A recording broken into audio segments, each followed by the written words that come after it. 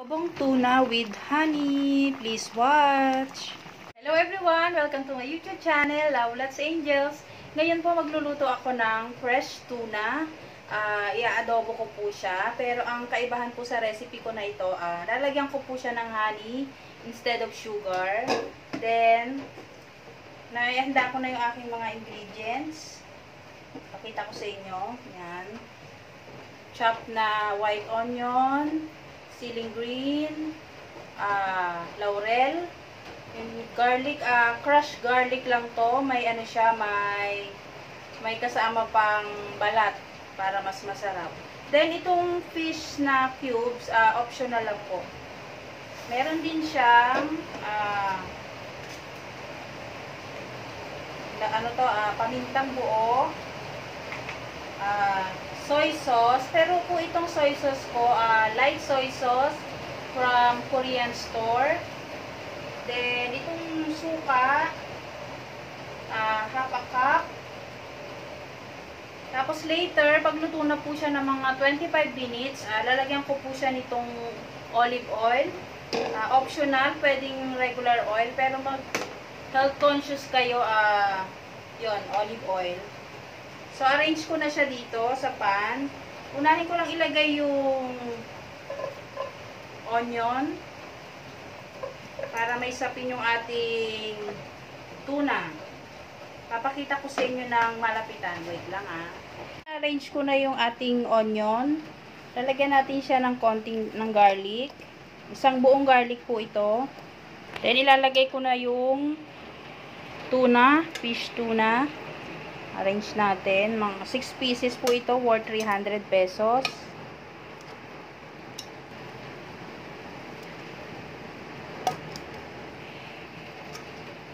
Then, next steps, lalagay ko na po yung soy sauce, light soy sauce. Half a cup or 7 tablespoon. Then, itong half a cup ng soy sauce, vinegar, any vinegar. Gusto ko lang po ng light soy sauce ng Korean kasi, yun nga, dahil light lang siya, hindi talaga siya maalat. Pero kung ang available sa inyo yung regular soy sauce, okay lang po. Then, lagyan natin siya nitong chili green. Then, yung natira pa nating onion. Then, yung garlic. Dahon ng laurel, mga 4 pieces. Then, pamintang buo, 1 tablespoon. Then, itong shrimp cubes, optional. Then, dito sa aking pantry, hiramin muna natin si salt at si pepper. Ito si salt muna. Si powdered black pepper. So, itong honey, later na po.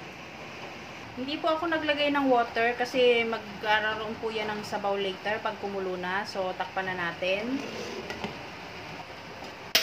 Okay, pakuluan po natin to ng mga 15 minutes. Babalikan po natin siya. Tapos lalagay na po natin yung honey and later pa yung olive oil. After 10 minutes, check natin. This time, lalagay ko na po yung honey. 1 tablespoon ng honey. Pwedeng white sugar or brown sugar. Basta meron siyang sweetness ng konti. Para mas umami siya. Umami with honey. Pasensya na po kung maingay sa background ko. Malakas po yung ulan. Again. Then, balikan po natin to. Cover uli natin. 10 minutes more. 20 minutes of cooking nito guys. Ganito lang siya. Small cooking lang po para hindi po matuyo yung ating sauce. 20 minutes guys. Lagyan na natin siya ng olive oil as much as you want para yummy siya. Pwede na nating i-turn off yung fire para tikiman time.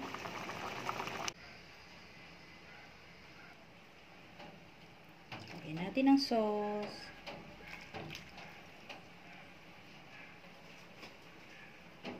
Yummy! Hello guys! Tikiman time!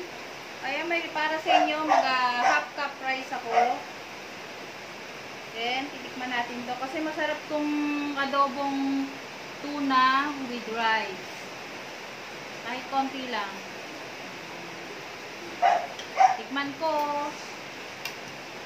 Kasi itong laptop, busy si Althea. So, ako lang titikim. Ayan siya, nagsipis. Ay, ikaw tumikim. Voice, ano ka na lang, voice over. Ay, look, lapit dito konti. Lapit, hindi ka pakita. Oh.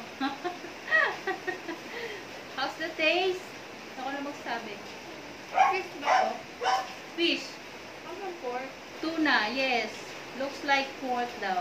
Hanggang pork. Lasang pork din daw. Kasi ano yung tuna, laman, yung pinaka ano lang niya. Ay, natatakam ako. Ganyan natin ang ano. O, Diyos, kain na nak. Kakarating lang ni Julia. Galing sa kanyang ano. Adulting life. Adulting life daw. Kumuha ng lisensya pag na-drive. Tikman ko na. Permit pa lang.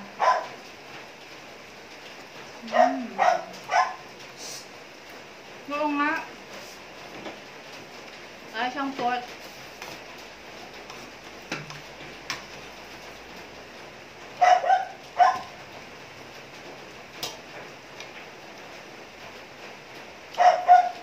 Hard-boiled egg.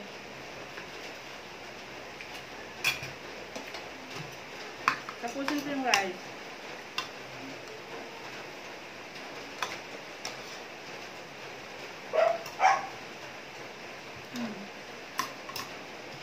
Julia po.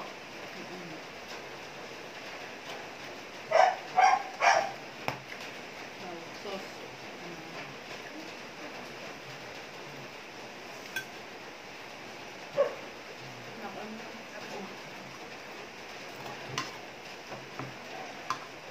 Please like and subscribe. Thanks for watching, everyone. Stay blessed. Kain na tayo. Masarap to. May bagyo. May bagyo ngayon dito. Parang ilang araw na naulan na, no? Okay, bye. See you again sa aking next vlog. Kain tayo. And guys, papakita ko lang sa inyo kung ano aking dessert. Healthy desserts. From Dubai na dates. Napaka-healthy nito kasi marami siyang health benefits. Yan. Tikman natin.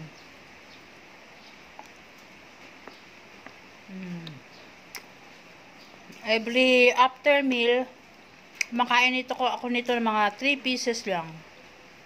Yummy. May asukal. Brown sugar. Keep safe, everyone.